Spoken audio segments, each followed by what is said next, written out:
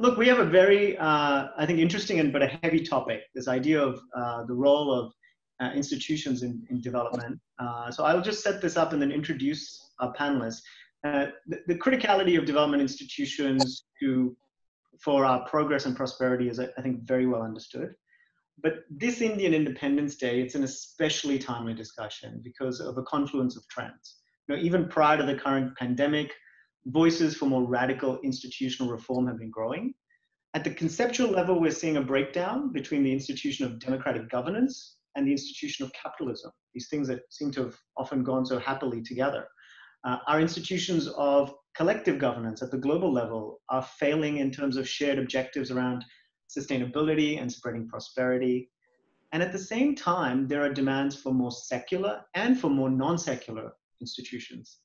Technology and social trends are shifting power between public and private institutions without actually seriously consulting the zeitgeist. Think about data and how quickly those things are forming, where how much are citizens even being asked about what it is that they want as their future data governance. And adding to this powder keg is a pandemic that has led to a dramatic pause, which at best has led to a reflection, but also has led to clearer understanding of the limitations of current institutional structures, and actually I think a strong desire for change. So let's acknowledge that we're modestly holding this conversation at a time where there is clear demand for rethinking existing architecture. And so we have a great set of panelists to have that discussion. We will be holding this discussion at both the macro and micro level.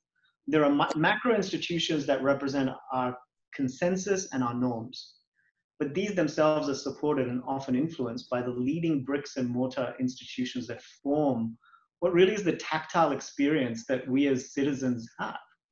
After all, you can have an institution of global governance that is enshrined in national sovereignty, but it is strengthened or weakened by the performance of the individual organizations underneath it, such as the various UN bodies. Right?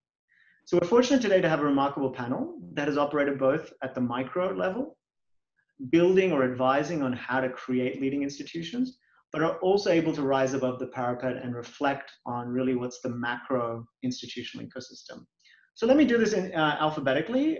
We have Arun Maira, who with his 25 years of the Tatas and subsequently as chairman of BCG India and also the Planning Commission of India, has also been with the Planning Commission of India, has closely observed, advised, and written about India's institutions. Most recent of his books are Transforming Systems, Why the World Needs a New Ethical Toolkit, and Listening for Well-Being, Conversations with People Not Like Us. Now, I don't think you should judge a book by its cover, but I'm very prepared to judge a book by its title, and those sound like damn interesting titles. So thanks, Arun, for joining us. We have Pramath Sinha, who is the founding dean of the Indian School of Business, a school that was ranked in the FT's top 20 of B schools within 6 years of welcoming its first batch just in 2001. He's also the founder and trustee of Ashoka University, a world-class liberal arts college, and then a whole string of things beyond that, which will take up too much time. But I do want to mention that his first love, as I found out, was actually learning and higher education. So he did a PhD in robotics from the University of Pennsylvania. So he was doing machine learning back in the 80s before it became as much in vogue as it is today. And then finally, we have Roopa Purushottam, chief economist and head of policy advocacy at the Tata Group. She's a co-author of the book Digital Nations, Solving Technology's People Problem, and also a co-author of the path-breaking, and I think we'll all remember this one, the 2003 Goldman Sachs report, Dreaming with Bricks. So someone who truly can see what some of the big trends that are going to shape us for the next 20 years, she was able to call that back in 2003. But aside from all of her publications and her work with the Tatas, one thing that would be really interesting to hear from Roopa is herself building a fantastic institution as the founder, one of the founders of Apsara Leadership Institute, and we'll hear a little bit about that as well. So great to have you guys. Thank you for joining us. And maybe, Roopa, I'm going to kick it off with you with a bit of a tough and unfair question to put onto your shoulders. But help us set the scene a little bit. We're here to talk about the role of institutions in development. And the Tatas have been great institutional builders. So in the institutional architecture of India, as you see it today, what are you seeing as missing institutions? And what are institutions crying out for reform? help us sort of warm up into this pretty heavy topic. That's not quite of a warm up. That's a doozy of a question, Gaurav.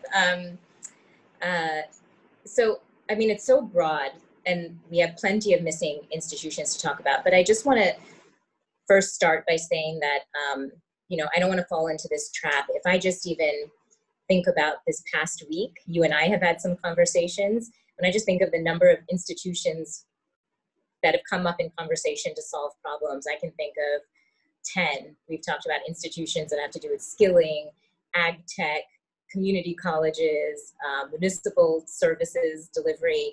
So I feel like we fall into a trap where we think that there is an institutional fix for every development problem out there. I do think there are missing institutions, right? And so when you ask me a question like that, I guess for me, I will always come at it from the perspective of thinking, what are the big trends that are happening over the next decade? And what are the institutions that we need to build for it, right? And so if you think about it sort of solving back from that, I would say like one would be around elderly care, thinking about how we're going to support the elderly, maybe looking at, some of the difficulties in other countries right now in terms of the elderly care systems that they've set up and the weaknesses. The other big one that I would highlight, and it goes off the last conversation, is on gender, right? I think for India right now, if we could really institutionally think of, an ambitious way to address the care economy for everybody, that to me should be one of our top 3 priorities as a nation. And I think it can unlock so much, right, from economy onwards.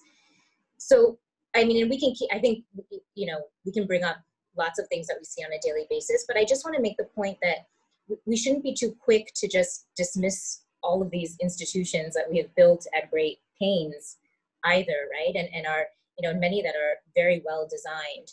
And I think we also should think about how we make them stronger. And some of that has to do with strengthening and making sure institutions can deal with issues of today. But for me, the biggest thing by far is that, I've been working physically in India for almost 15 years now. And I feel like we have great institutions, but we just don't have the connective fibers between them. And if we're ever going to talk about scale, it seems like we're searching for the one institution that we scale up and it's going to solve everything. But really what's going to address scale is that we do have that connective fiber. And I just think that India suffers a lot in my experience. We suffer from silos. So I would say that would be, to me, figuring out the institution that understands to connect all of these would probably be sort of a big force multiplier. Right. And let me just sort of connect that to a question I wanted to ask Pramath, because one of the things you highlighted is actually the need for connective tissue. But Pramath, I would argue you've been a little bit more of a maverick in terms of, in 2001 when ISB came on, it was trying to do something quite different from the existing malaise. And I think your institutions subsequently have also tried to do something different. Talk us through that and why you've continued, what is the secret to some of that success? Because you've consistently had that. And what's the overall theory of change? Is it about building more connective tissue, or are you trying to be more of a lighthouse to say, here's what's possible and help shift the mindset? Take us into your thinking around your institutions. Thank you. You made my day. Nobody's called me a maverick so far. So I'll take a snippet out of your recording. Thank you. Thank you for having me. It's great to be on this panel. I think you picked up on this well. Personally, I've taken a more of a lighthouse approach, and you could argue that this is a bit of a cop-out approach. People often tell me that, I should get more involved in broader policy making or, some of the connectiveness that Roopa is talking about.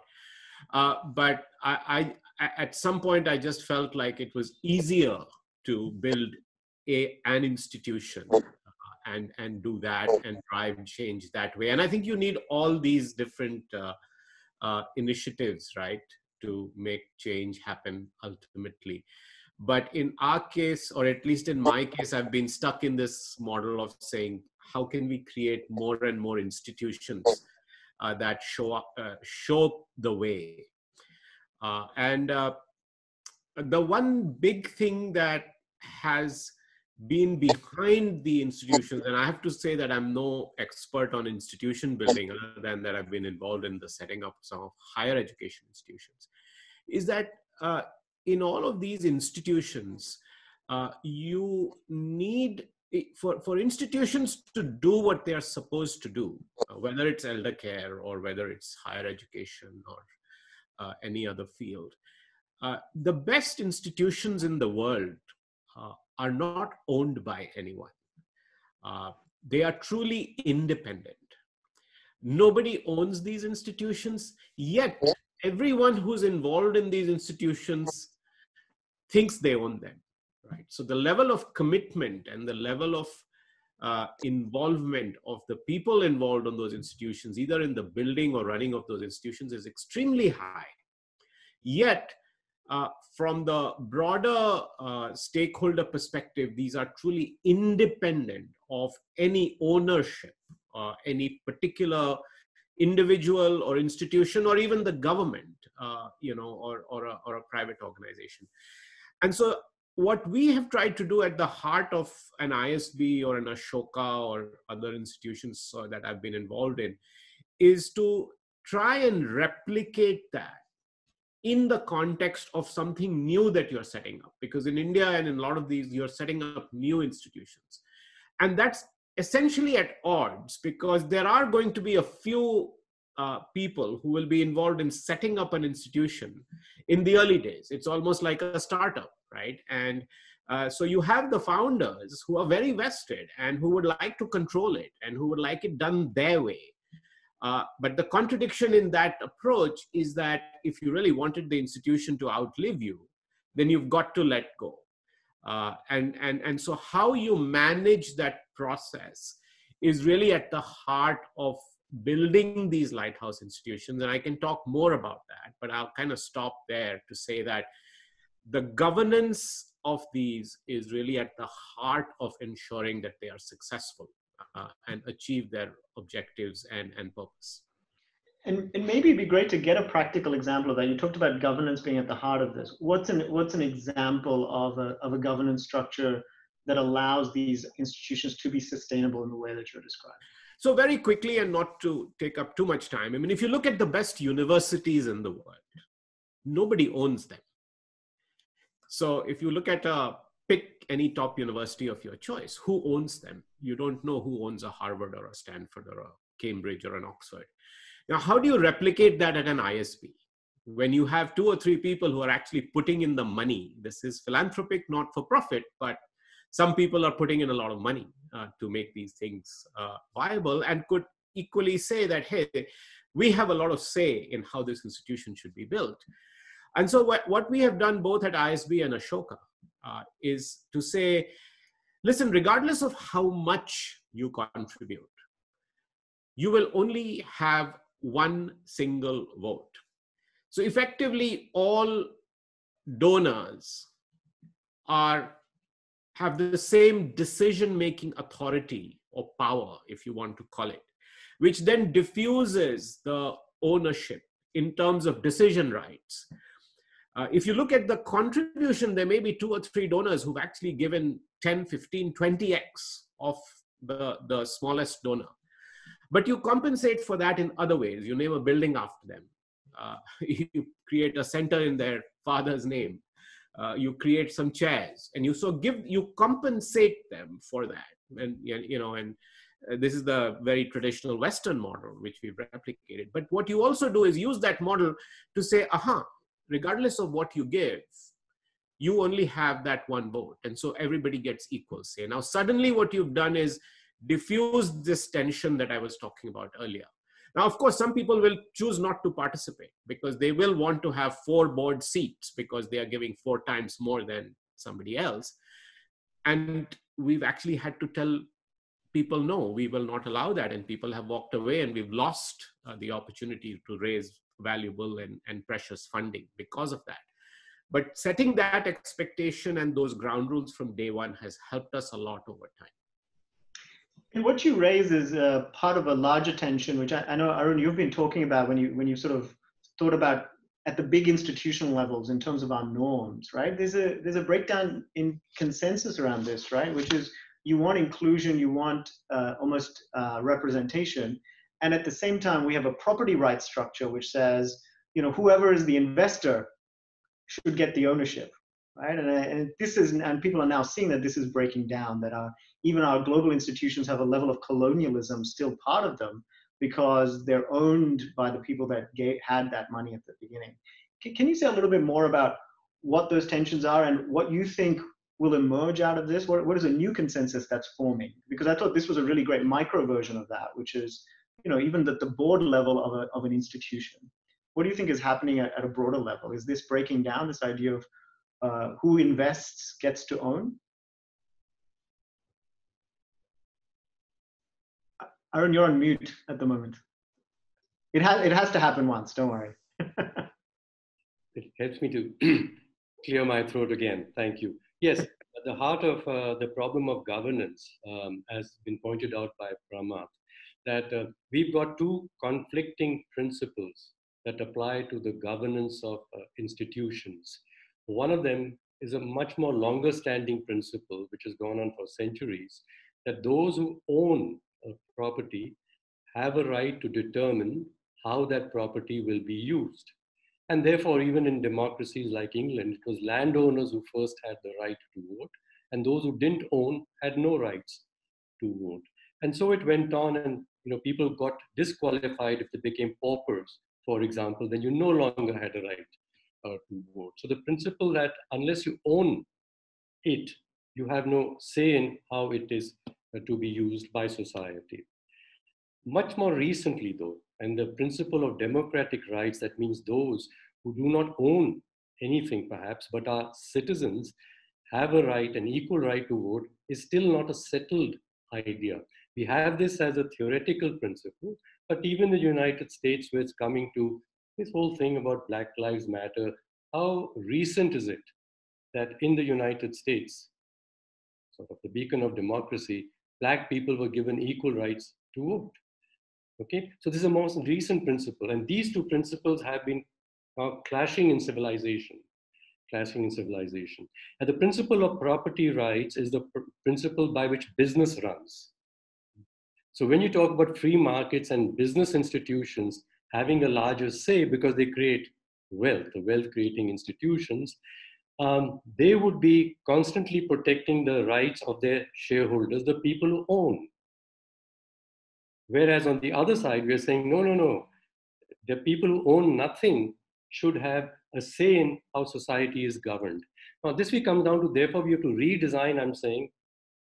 Pramath said very well how the redesign of an educational institution could be done on the principle of, well, you all have equal rights, whether you put any money in it or not, or put little or more.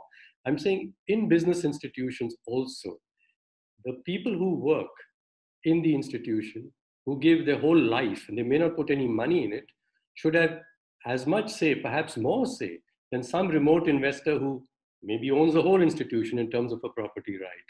So this is where the human right, the beating hearts that work, must have more say perhaps, or equal say at least, than someone who owns.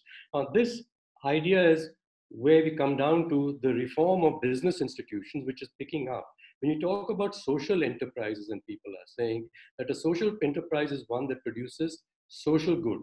One of it is, yes, it doesn't damage the environment, hopefully, like a pure business institution which just exploits the environment to convert it into money, wealth, or digital wealth for people. The second, more importantly, is a social enterprise enables the people in it, who work in it, to increase their own wealth. And how is this done? That they own the institution. So any profit that is produced is not passed away to someone who began by saying it was mine and I will determine A, how it is done, and B, whatever profit is surplus produced, it comes back to me, and I can choose then to grow this particular institution or do this fancy word now, I exit. And the faster venture capitalists exit, the better they think they are at their business. How long? Don't take too long, and exit with a large valuation as soon as you can. So we have been dominated too much in the last 20, 30 years particularly with the thoughts about venture funds. And just to simplify and make our argument interesting, we try to run our societies like venture investors would be running our societies. Go back to it. The people who are on the ground in the villages, working in their own fields, working in their own small enterprises, they must be the owners of all the assets that they are using in the production, or at least if they don't own them, they must have the right to determine what is done with those assets to make them more productive. So this redesign of business institutions to run by the principles that Pramath is saying is the 21st century challenge for civilization, because the idea of running societies as free markets and money flowing around the world has gone, if I might say, a bit too far. We've come to the point where migrant capital has far greater rights, enormous rights, legal rights, than migrant labor has. Migrant labor doesn't have opportunities or legal rights when it moves, unlike migrant capital. It can go in and out wherever it wants to, and migrant capital is allowed to sue elected governments, take them to courts and arbitration to say, it was unfair that you taxed us or changed the rules of taxation on us. You can't do this. But the people there said, we need your money, and you have been using us to produce your profits, and we need it now to improve ourselves. So I'm sounding ideological, but I'm not. I'm talking about the design, the architecture of decision-making and what it's associated with in the world today. Not at all. I think the amazing resonance right now in terms of, and it's beautifully put to say, migrant capital has more rights than migrant labor. And I think it's visceral because we've seen it on the streets actually play out. So Arun, you brought a very strong inclusion lens. And I think there are two things I'd love to explore with all of you around on the inclusion lens. One is, in a way, you've talked about institutions for the poor rarely are by the poor. And that creates dissonance. But I think something else, which at least I observe, is that the institutions of the poor, or for the poor, I should say, not of the poor, for the poor, have very low expectations. They suffer from a interest. Target setting is about trying to get to the average. If you look at education, it's like, how do I get a whole mass of people to an average, even though the average is constantly moving? And so I want to throw this question to Roopa, and I want to bring in some of that ground level experience you have in trying to build a leadership institute for young girls that is really trying to offer what is a very elite education relative to what is actually normally available when we talk about doing education for girls. So I want to hear your thoughts around this thinking of actually going from what usually our education efforts are about, which is large scale, help people get to the average, where you've taken the tack of let me actually build serious leadership and send girls to some of the best universities in the world. Why did you do it? Talk us through that experience. So yeah, I can, let me talk you through that. But when you're talking about low expectations, it just reminded me of this. I just want to tell you this one story about Afsara. So, we had a donor doing a due diligence review, I would say maybe 2 years ago. And, so we were prepping ourselves for it, and someone came to interview all the stakeholders. And she went to talk to our parents, and she came back to tell us what the feedback was from our parents. And, we have a great parent network, but we were a little bit nervous because we have no textbooks. Our students run parent-teacher conferences. We have a leadership curriculum. So we do a lot of stuff that, has challenged and stretched people's expectations of what education should be.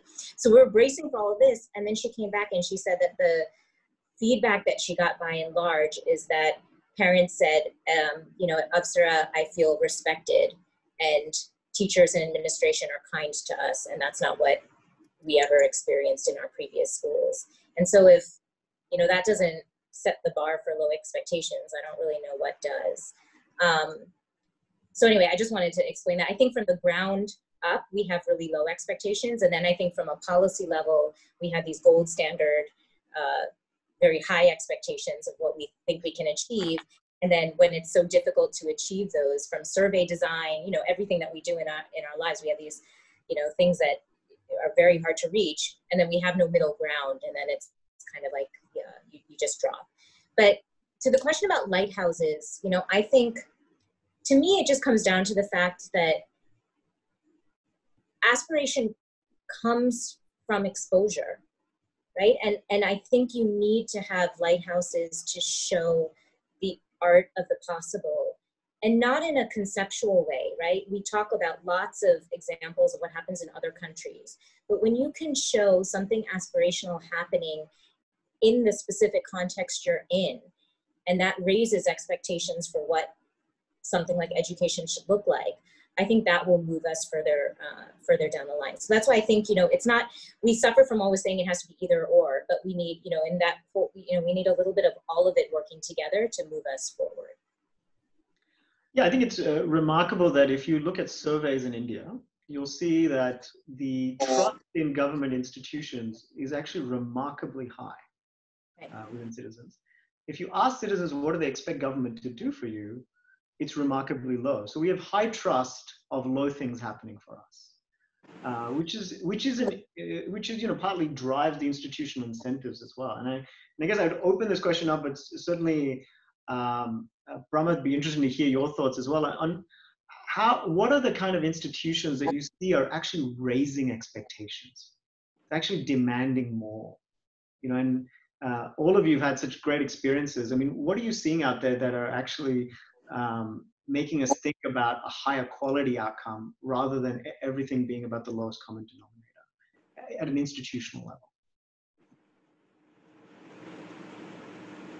So I'll have to think a little bit about this, which is probably why we have this topic for discussion. But maybe this is just a recency bias. But I think that a lot of what the government has done recently with the national education policy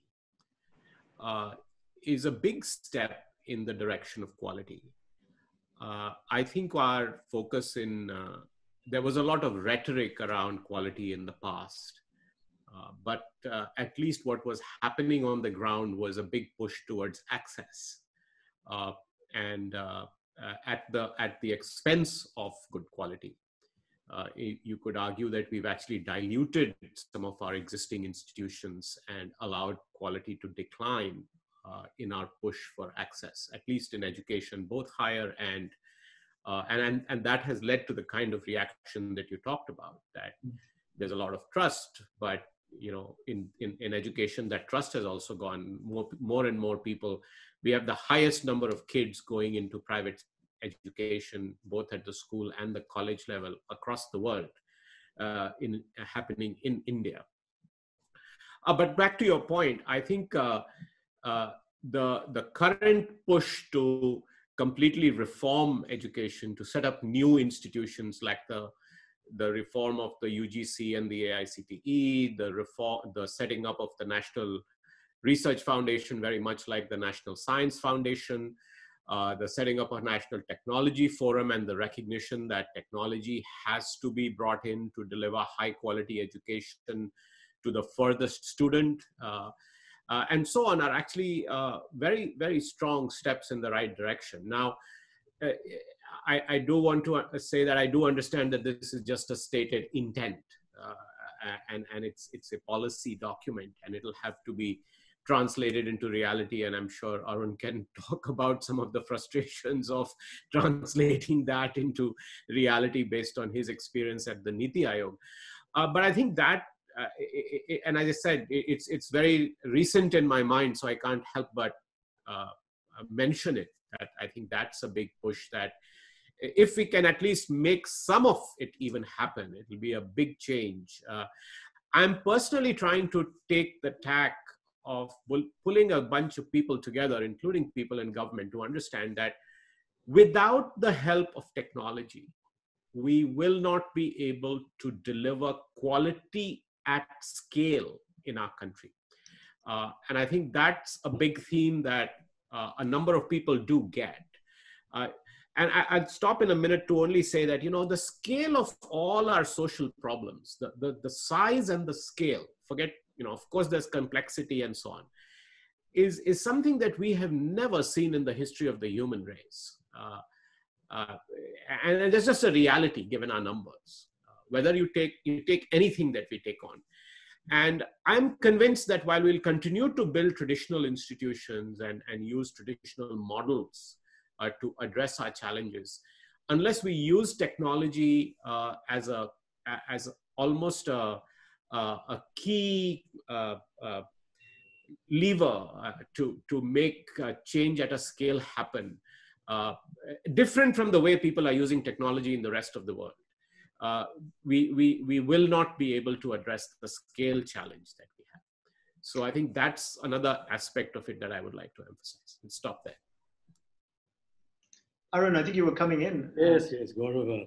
I mean, these questions are leading me to say, look, what we are saying, as Pranath just said, he said, unless we change something fundamentally, we won't be able to address these very complex challenges with not just India's facing, the whole world is facing. But then he slipped in, unless we use technology. And I was reminded when I started consulting 89, 90 in the United States, that's where technology had started to grow, and Michael Hammer and the whole thing were re-engineering the corporation. And the lesson learned was, just by putting in technology, you're not going to improve things. You've got to redesign the process. And we've come to a time now in the world, we've got to redesign the architecture of institutions. And let me be very concrete. When I was invited to join the Planning Commission in 2009, the challenge given was that the way India is going about planning and trying to implement change in very complex matters, all sorts of matters, everything, is not working. And people demanded that abandon the Planning Commission and create an implementation commission. Don't make another plan, just implement all the fine plans that you have made, and like it'll apply to the NEP now. Don't. How are we going to implement this? So we got down to it, but we did it in a practical way. We asked people in various sectors of industry that we've got to grow manufacturing and industry in India to create jobs. You people, I mean, most of them private sector, but along with the people in government who allocated those responsibilities and international experts in those industries, make a plan for India, for your industry, say what you can do as private enterprise and what you would require in terms of support from the government, infrastructure support or whatever support is required from the government, and say how much you'll be able to stretch the growth of your sector in India and how many more jobs would you create. These two outcomes we want to see. And we had consulting companies galore wanting to work with me to say, we want to get into this action to understand how India works and to contribute to it. So McKinsey's and BCG's and Bain's and KPMG's, each of them allocated one of these industries. But objective was to understand from all of them, why was it that India, in spite of having plans, have you had plans for these industries previously, can't get it done. So we had a steering group, which were great people from industry and from academia, listening into each of these working groups. And there were 26 of them.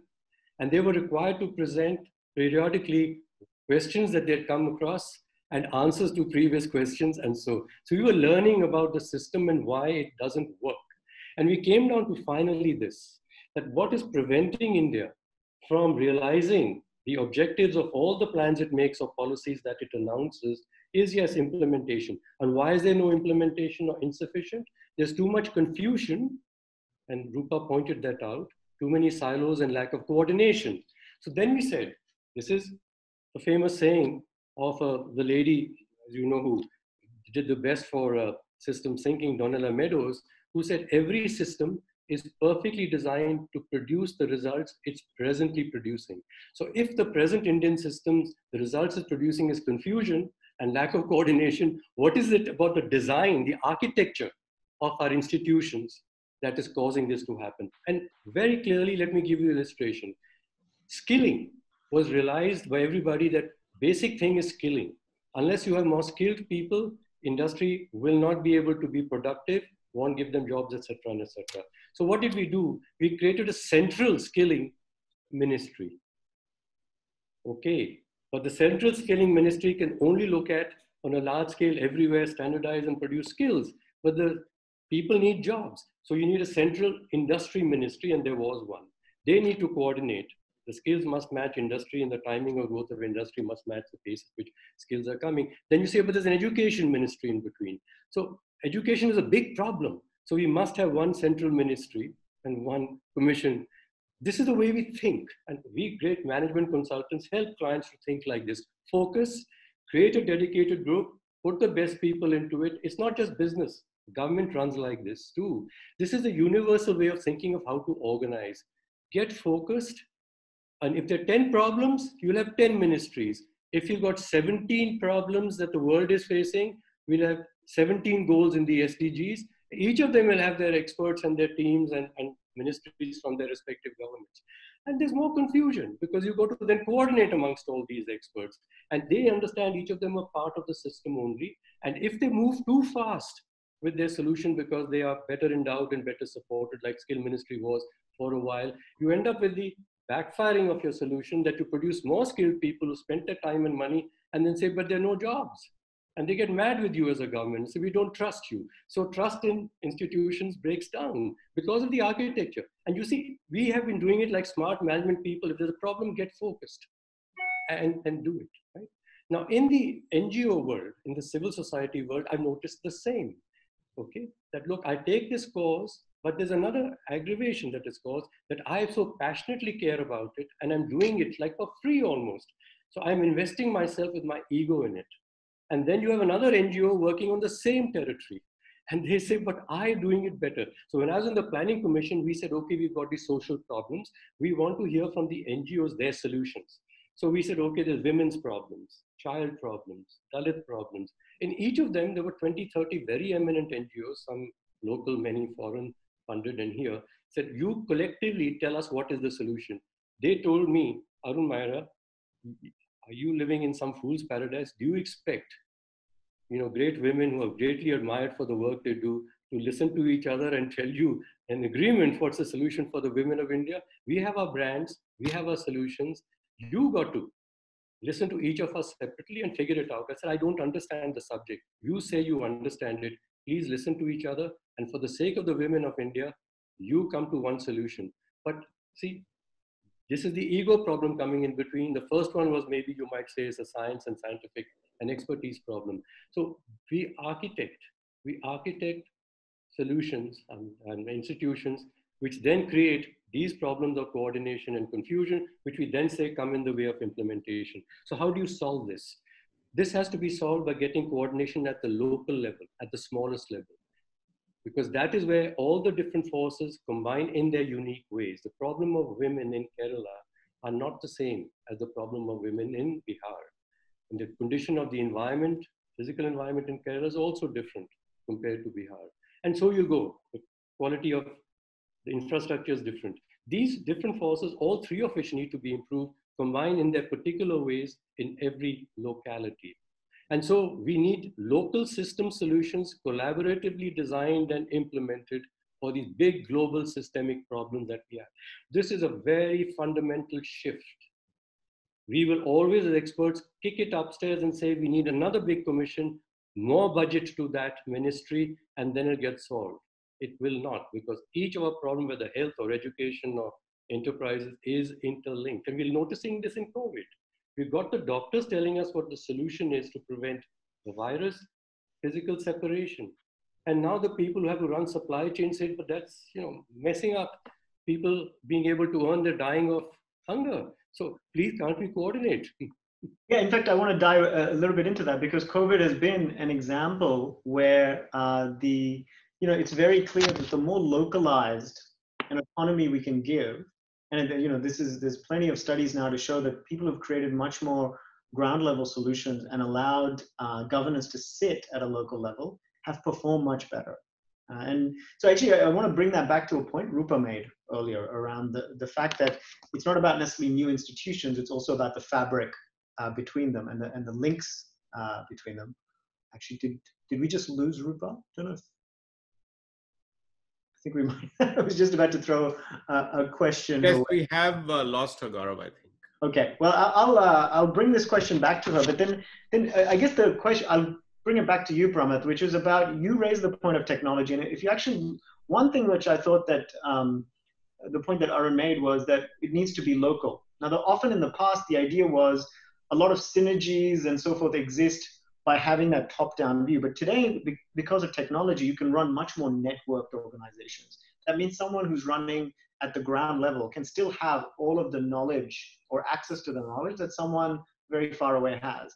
Do you think that because of technology, we can actually just run fundamentally new systems of governance and architecture for these institutions? Can they be much more decentralized as opposed to the traditional pyramid models of peak bodies and then, you know, a middleware and then people on the ground?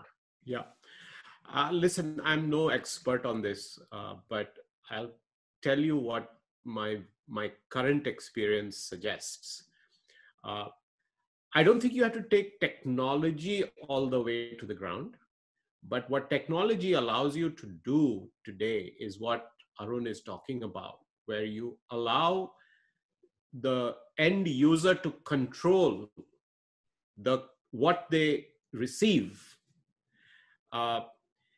and customize it to their needs in Kerala or Bihar, right? And I think that's the powerful notion. But to do that, I go back to what Arun also said, that you have to design things from a clean sheet.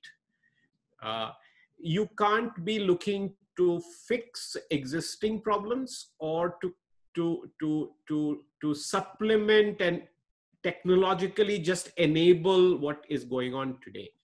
I think if you really want to use technology to your advantage, then you have to think from the ground up in what models can I now deploy, which will solve things at scale, which will take care of some of the silos that we were discussing, and which will allow people at the ground level to customize. Now, again, this is sounding very conceptual and philosophical, but let me give you a simple example from the world of education.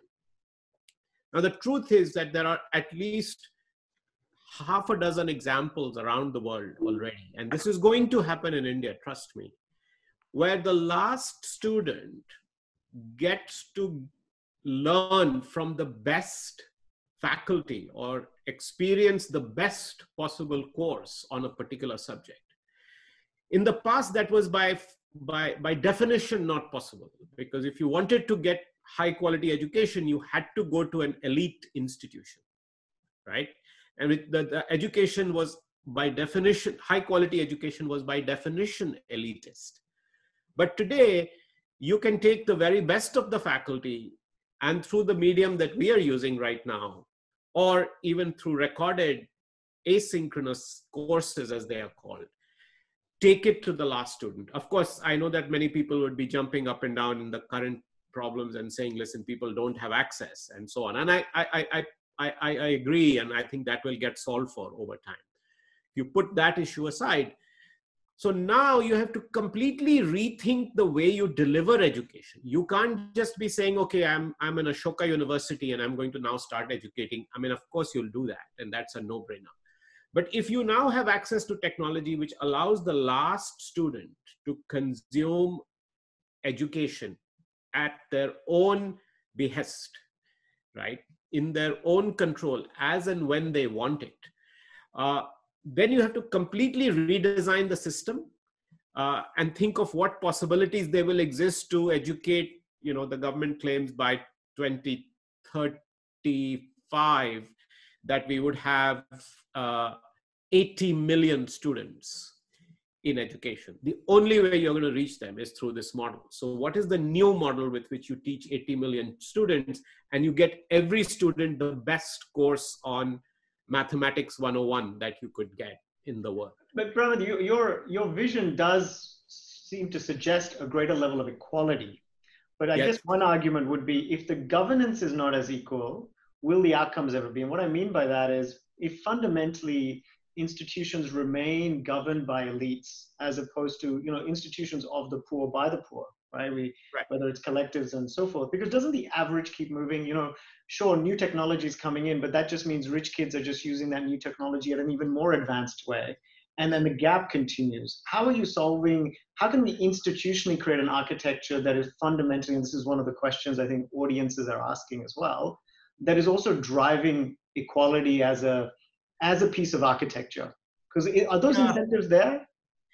I Okay, so I'm challenged in answering the question because I don't know if I'll give a politically incorrect answer here. But I don't think it is about bringing the people who most need it into the governance and the setting up of institutions. Of course, you wouldn't exclude them.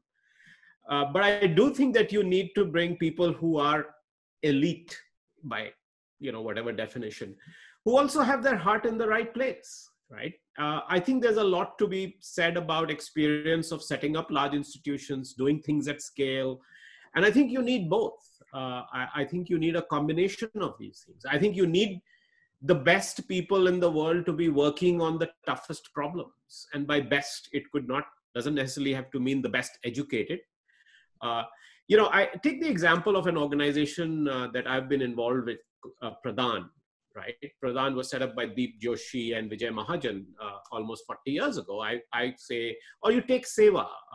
These are all like institutions that I have a lot of respect for, and they've had amazing impact on the ground.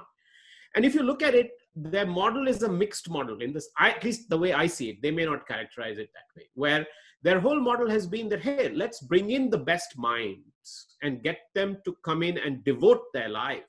And in their case, that's what people have done. These are very well-educated people, qualified people, and dedicated to the cause. But at the same time, their model involves people on the ground, right? So, and they are setting up institutions on the ground under the larger umbrella of a Pradhan or Seva, where they are empowering local self-help groups and women in those self-help groups to build federations and institutions for collective enterprise and so on. So I think it doesn't have to be one or the other. And that's all I'm asking. No, and again, to push you, and I'm going to actually throw this to Roopa, because, as someone who's trying to build an institution that's trying to create leaders from low-income backgrounds, right? I'm not suggesting that you take in people who are necessarily not qualified. But that's, I think the big part of the debate going on right now across the globe is about inclusion from a representation perspective. How do our boards, for example, start to have people who have, in fact, come from very low-income backgrounds and have made something of themselves, right? Absolutely. And maybe, Roopa, that's something you can just talk a little bit about. And I think before you dropped off, I was going to ask you also, and I also know this is really close to your heart also from a gender perspective, but I also wanted to talk to you a bit about COVID and what are the schisms that the current pandemic thrown open about what's working in our institutions and what's really not. Okay, I have so much to say right now. I don't even know where to start. I think on this whole question about technology, I don't think we have enough time, but Gaurav, I spent 2 years working on this book, and it was all about solving technology's people problem. The whole point was that technology is about how we design it. And if we're not solving for the problem that people have rather than the problems that technology has, we're going to keep running into this. And so I won't go into it, but I think there are very real answers for how to do this without just inventing a stack, right? Stacks are not going to solve development for India. But if you look at things like health and you combine that with, having ASHA workers being able to be technologically augmented with tablets, you have connectivity between subcenters and tertiary care, and you really focus on primary care as being the thing that needs to be strengthened, we can do a lot with healthcare, and technology augments that. But it's part of thinking about, not solving health, but solving care coordination. Okay, so but I'll leave that aside. COVID or leaders, COVID, you and I both have been writing a lot about COVID and its impacts. I think, to me, there are like 4 big buckets, if I can go quickly, when you talk about sort of institutional fissures or breakdowns. And if you go back to the beginning, I think, one of them has to do with the coordination and so on, but 3 are really institutional gaps. So the first is that we've seen, a ton about coordination between center, state, and local in terms of the health response itself. So, this isn't coming from me, but all the interviews that we've been doing with medical professionals and so on, the confusion that has arisen. And you know what, no one expected COVID. India's complexity is far more, you can't compare it to Taiwan. All that being said, I still think that the the lack of coordination has exacted a huge price in terms of how local response can be tailored, and that's coming from all the interviews that we've done on the ground. I think the second big one has to do with data and data protection, and I think we usually think about data privacy as individual and state, or maybe individual and big tech, but COVID brings up this whole thing that now we're sharing our health information with our employers, with our retail stores, when we're going to a sports event. And so I think this whole question of how does that get handled brings up an institutional gap. The third one is informal labor, right? And by definition, our informal workers, which is close to 80% of our workforce, don't have an institutional backbone to support them. And we've seen all the problems with trying to get direct payments to the people that need them most, and also to try to target employment and reskilling opportunities.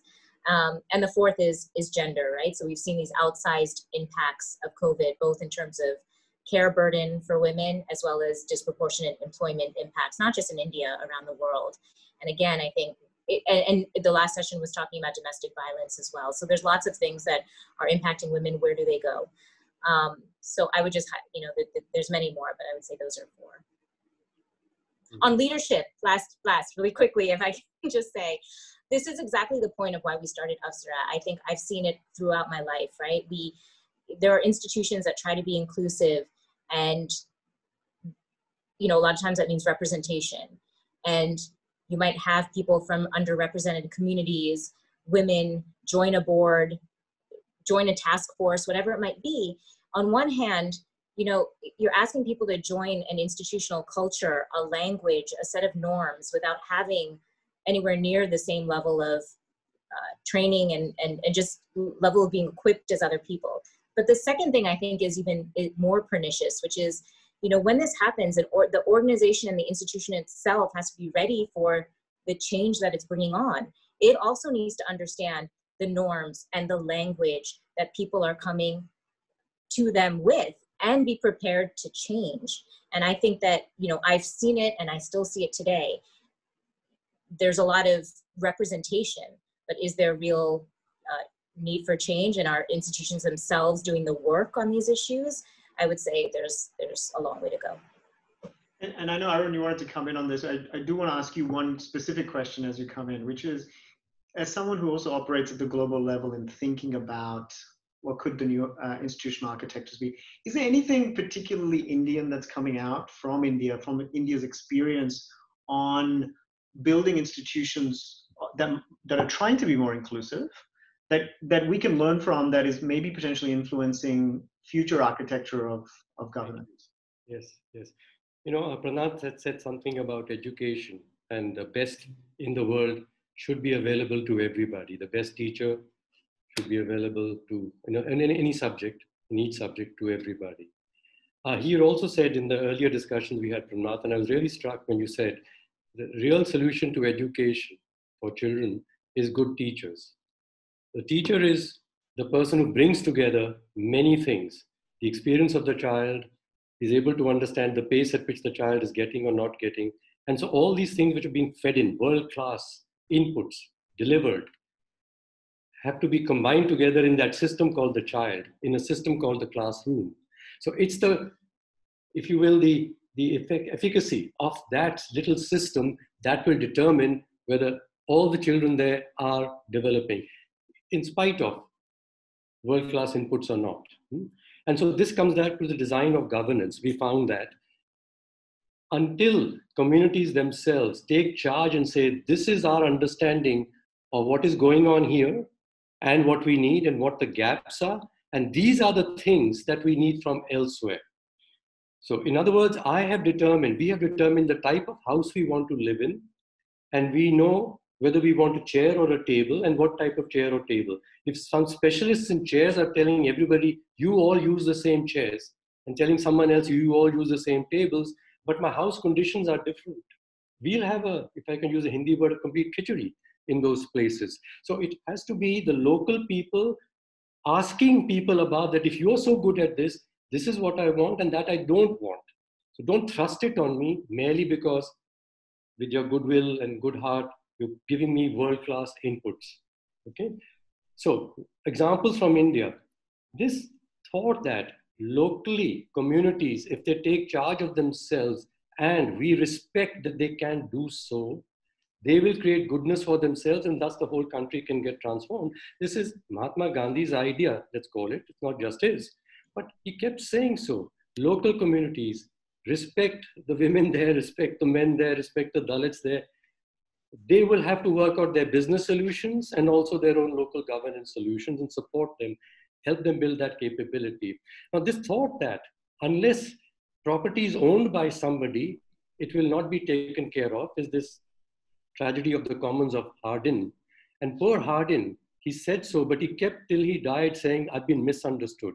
It was a little experiment I did in which the conditions, I mean, the controlled experiment, it was true. But in real life, where there are many other forces, this does not hold. Now the world is saying, my goodness, we need to learn how to manage the commons. And we realize that unless the commons are managed locally by the people who understand their own commons, we cannot manage the global commons. So Alina Ostrom, the first woman to get the Nobel Prize in Economics in 2009, after 60 men had got it already, was a woman who got a Nobel Prize for Economics in managing the commons. It was not fancy global economics. It was just people using their own resources and getting efficiency and equity while using the resources. And more than half of her research was in India. And it's very strange then. And I'm saying when she came to visit us in the Planning Commission to speak, there were only 2 members of a 11 or 9 member Planning Commission who showed up to hear her. Because the rest said, I mean, this is some woman talking about some Yola stuff. You know, let's hear when Stiglitz comes or someone comes, we'll hear real economics. I mean, Stiglitz, of course, is different. And so this Arun, is... we just have about 20, 30 seconds just before... Coming to India is the source of the best ideas and the experiences. Let's respect it. And our idea was this: India has the solutions for itself if you apply the right architecture of institutions which are local, empowering communities to think systemically and to collaborate with each other upwards. Thank you. Brilliant. And let me bring it right back down to a practical level, because I think you've summed that up very well. I'd love a lightning round from each of you, just in 5 words, or 10 words. What is, if we gave you a magic wand and said you could build one leading institution in the country, what would it be? Pramath, why don't we start with you? Sorry, I couldn't hear that. The magic wand is? If you could build one leading institution in the country, you've built some already, but if you could build one more, what would it be? To provide the highest quality of education to the last student using the online medium. Wonderful. Roopa? So I don't know if I can still say adolescent girls, since we have Apsara and leadership and education, but I guess, as I said at the beginning, I think India really needs to focus on the care economy and getting more women into paid work. And I think there could be a role for an institution in that. Arun? I think a local governance institution, whether in a city or a town or a village, that must be a world-class institution. And we must have a zillion of these or a million of these. So this whole idea of scale again, a good idea applied everywhere by people who know how to run the idea, that's the institutional idea. And therefore, a very local institution, world-class, but a million of them operating all over India. That is what we need. Wonderful. So I want to yield the floor back because we have some great panel coming up, but I just wanted to say, look, the theme really feels like from property rights to democratic rights, from global to local, right? Those are 2, I think, important trends that came out. Thank you so much for covering what is a very vast topic and doing it so heroically. Thank you to all of you, and thanks for everyone who joined.